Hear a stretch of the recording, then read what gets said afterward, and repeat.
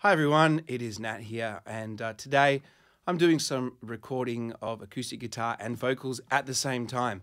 So I thought I would show you a setup that works really well. It's a very simple setup, but a lot of people are interested in this because it's quite difficult to get a reasonable recording of an acoustic guitar and vocal, live performance in a home studio, because you have all sorts of issues, room issues, phase issues.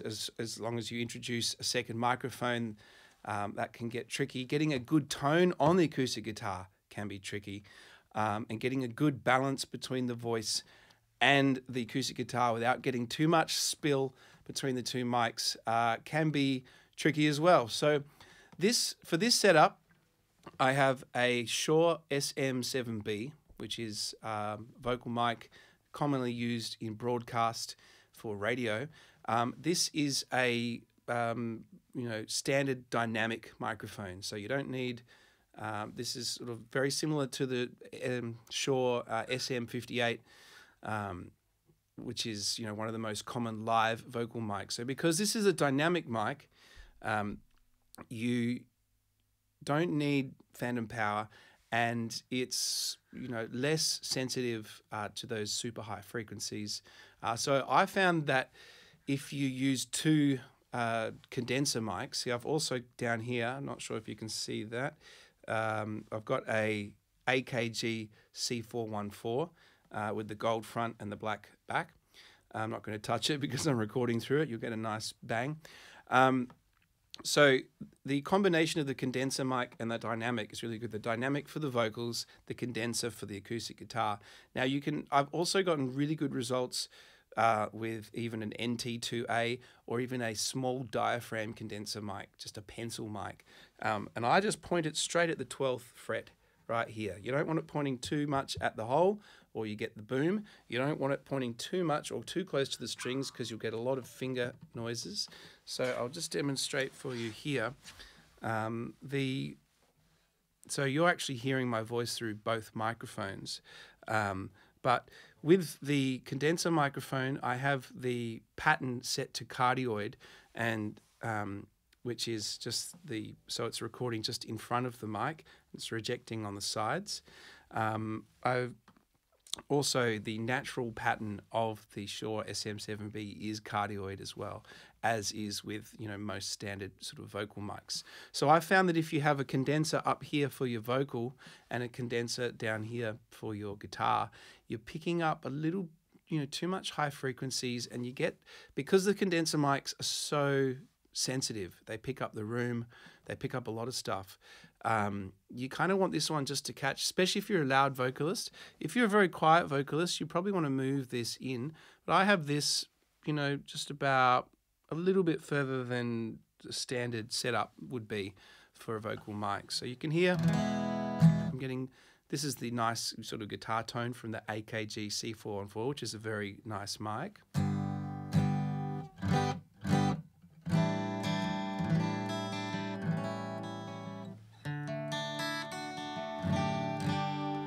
And then you can hear my voice quite clearly. So we're getting reasonable separation.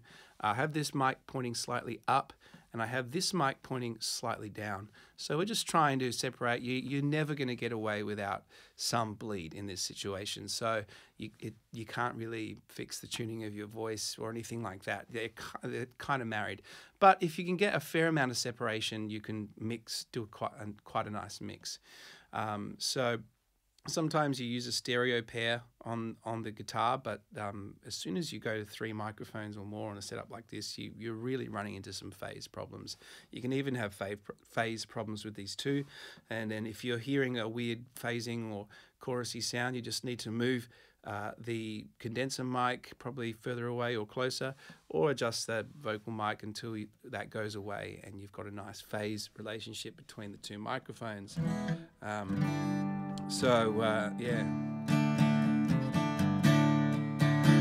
This is what it sounds like together. Well, I don't know why I came here tonight. I got the feeling that something ain't right. I'm so scared in case I fall off my chair. No, I don't think I can get back down the stairs. There's clouds to the left of me, jokers to the right. Here I am, stuck in the middle with you.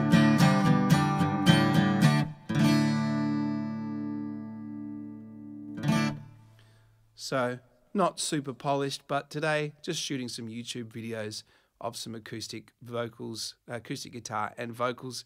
So this is my favorite, nice simple setup, and I'm just shooting on an iPhone. We're not going for some big production quality here. We're just, you know, I'm doing these videos to, you know, show some potential clients, you know, what I'm like at singing and playing guitar. So this is a really good way if you want to shoot YouTube videos as well. You can do it with really cheap microphones, as long as you've got something reasonable to you know, record live into a laptop. Then you take the iPhone footage and you just throw them into a video editing software, or I use Ableton Live, which has video editing capabilities, and you just marry up the two sounds. You just and then you remove the sound from the iPhone and you only use the live sound. I hope you've enjoyed that. And if you like this video, stick around and watch the future videos that I'm going to be putting out. Thank you.